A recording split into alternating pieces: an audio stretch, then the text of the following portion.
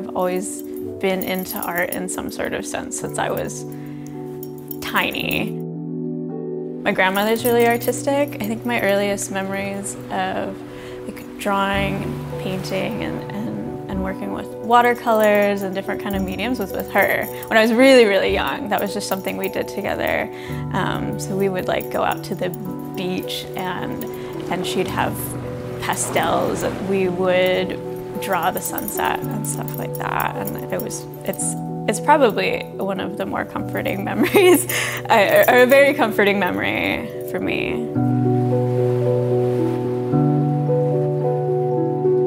I think I've always been drawn to darker imagery and magic and wizards and dragons and all of that kind of stuff since I was pretty young. Fantasy and folklore stuff, I think there's this connection to the past, you know, like I think a lot of it's influenced by just medieval history and all these really old stories that people have been telling in different ways for forever, you know, since ancient times. And I think I'm one of those people that always has felt like maybe I was born in the wrong time.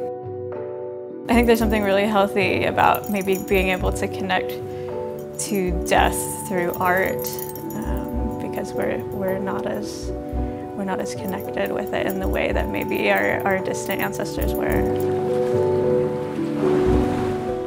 The time and love and energy you put into getting tattooed, you know, sacrifice you're making with your body, it is just this ultimate act of love for something.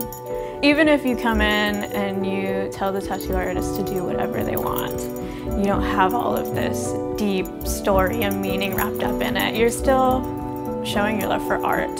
You're still showing your love for tattoos. You know, it's really powerful. And I think there is a deep magic in that, especially with so many people doing it now. So many people proclaiming their love and devotion for things and people, and all of us doing that in the collective at the same time.